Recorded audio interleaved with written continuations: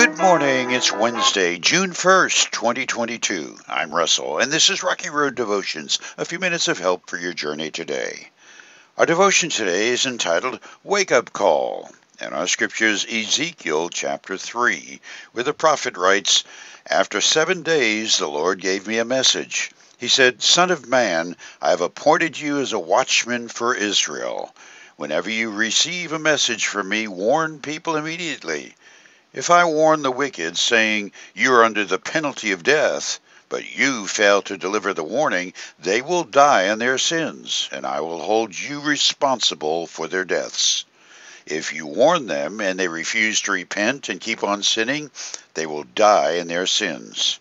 But you will have saved yourself because you obeyed me. If righteous people turn away from their righteous behavior and ignore the obstacles I put in their way, they will die. And if you do not warn them, then they will die in their sins. None of their righteous acts will be remembered, and I will hold you responsible for their deaths. But if you warn righteous people not to sin, and they listen to you and do not sin, they will live, and you will have saved yourself too."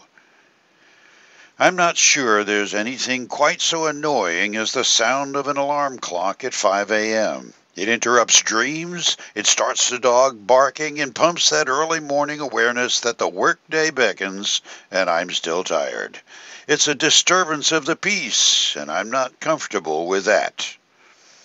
Ezekiel was Israel's early morning alarm clock, the watchman for God's signal that there was work to do, righteousness that was failing, responsibilities ignored, and the devil to pay for defying God's holiness.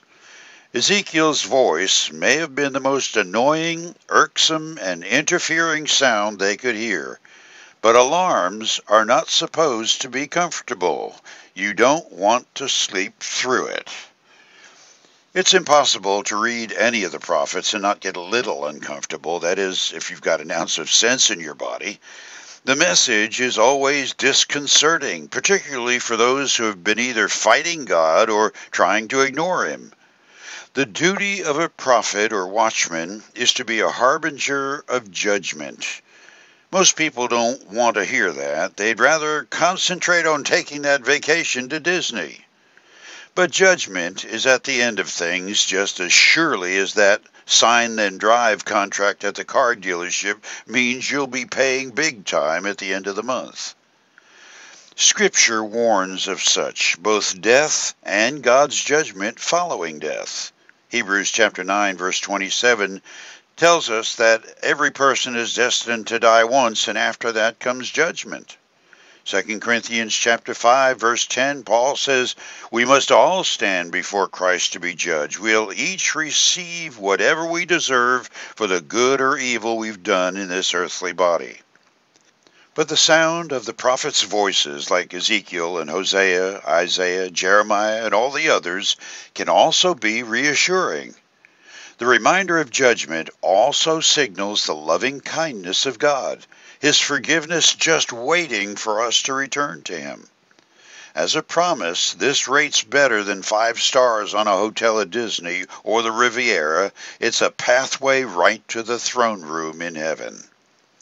For you today, the next time your pastor preaches on either judgment or heaven, remember that both are always present. If you want one and not the other, the choice is always available. You chew on that as you hit the rocky road with Jesus. Have a blessed day.